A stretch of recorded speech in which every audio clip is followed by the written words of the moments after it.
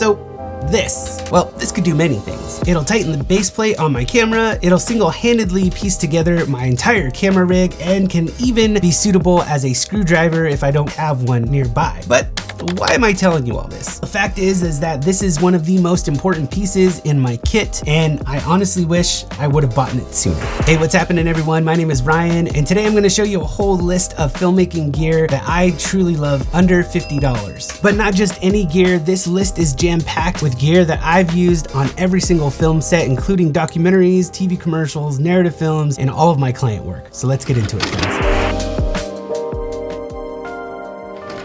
First off, I just want to mention that none of the products that we're talking about in this video are a sponsor of this video. These are just products that I love and gear that I love to use and have been using for many years now. Well, let's start with our first one, and that is the multi-tool. Now, we already talked about this, but let me get into it a little further. This one is made by Small Rig, and it has every single tool that you might need to rig up your camera or anything else, really. Now, like I mentioned before, this isn't the best multi-tool on the market right now. There are so many others that could do way more and some that do way less. However, I've had this one for years, and it's worked out great for me. To be honest, it really doesn't matter what kind of multi-tool you get as long as it has everything that you need for film work, especially if you're a solo filmmaker and you're the only one working on your camera rigs. This really does come in handy. This is something I wish I would have had at the beginning of my career, because at that time I was using just anything I could to get a base plate on and off, ruining the base plate, the screws. I would use things like flathead screwdrivers and coins and even my keys sometimes, which I highly recommend not doing. I've definitely done that before and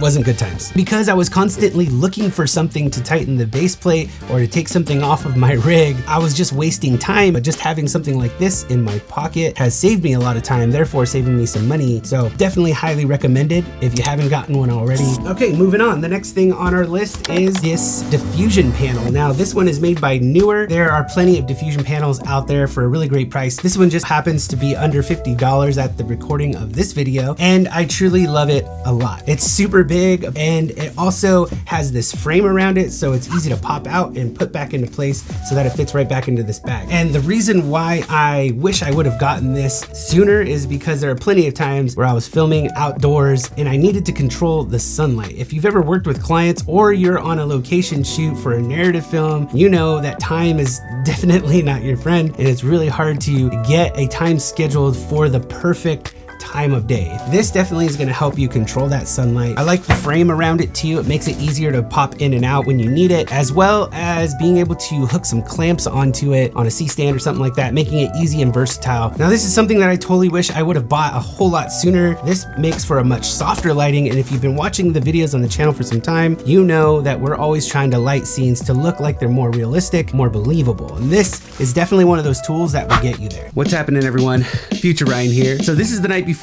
this video actually goes up, and since the time that I started writing this video and recording this video up until now, that diffusion panel has gone out of stock.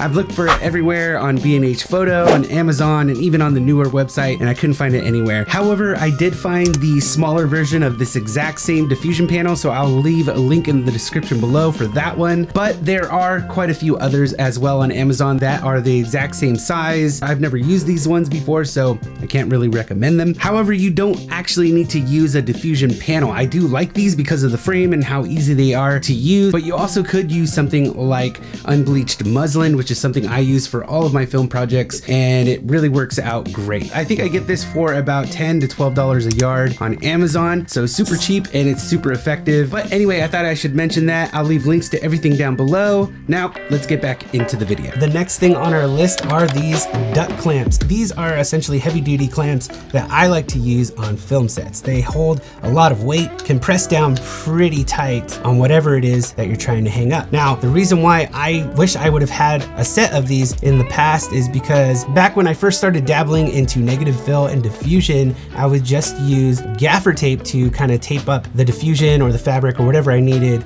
onto the ceiling or onto C-stands or whatever I could. Now, that is absolutely a great great way to go. And if gaffer tape is all you have, then definitely go with that. However, it does come with a few headaches. If the gaff tape sticks together, it's super hard to get off, and when it's hot, it'll leave some residue on walls and your C-stands and things like that. Now, these are really great because they're really quick and easy to use and are gonna be super handy. You can just grab one, use it to set up your fabric, maybe on a C-stand or a wall or anything like that, and you're good to go. Now, I think you can get 4 of these for about $15, or you can get 8 of them for about $18 on Amazon right now as of the recording of this video. The next item on our list are these bungee cords. For me, these just have more versatility, and I use them for everything. As a matter of fact, I don't just use them for filmmaking gear, I also use them to tie up cables around the office, or even when I'm traveling, I will tie up all of the cables I'm taking with me in one of these. Super great, super versatile. They are red, so they stand out a little bit, but that doesn't bother me too much. When I'm using it on my camera rig, I will use it to tie up all the cables, all the loose cables that are on my rig, and then I just kind of tuck it in just like this to just keep it out of the way, and that just works great for me. Honestly, I didn't think that I would ever need something like this, but as soon as I started using them, it totally made life so much easier. Imagine opening up your cable bag and all the cables are all over the place, tied up together.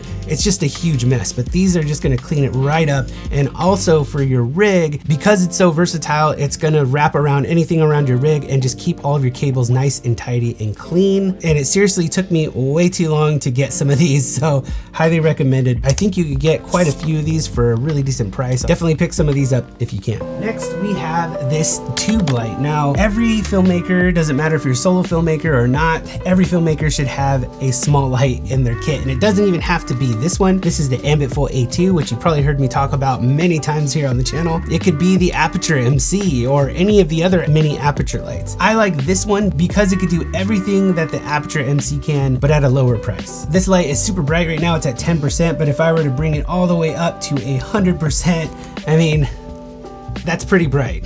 This light is bicolor. It also is an RGB light, and it has its own effects built into the light as well. And it can also magnetize to metallic surfaces, just like the Aperture MC. Oh, also it has a 1/4-20 on both sides, the bottom side and the top side, just making this super versatile for just about anything. I've used this light in a lot of my professional work, but also here on the channel as well, like in this scene here, where I was using this as my key light that was motivated by the floor lamp that I have right next to me. Why do I wish I bought one of these sooner? Well, the truth is, back when I first started in my filmmaking journey, these kinds of lights weren't as accessible as they are today, and especially at the price point they are today. Right now, as of the recording of this video, this light is under $50, so definitely a great deal right now. There are so many other gear items that I use all the time that are well under $50. There's a whole mass array of filmmaking equipment out there for under $50. The technology is just getting better, and it's becoming more accessible to filmmakers today. These are just some of my favorite items that I actually use on a regular basis for the last couple of years and have truly changed the game for me. I highly recommend some of these items, and like I mentioned before, you don't have to get any of the stuff on this list today. However, if you are interested in picking up 1 or 2 of these items,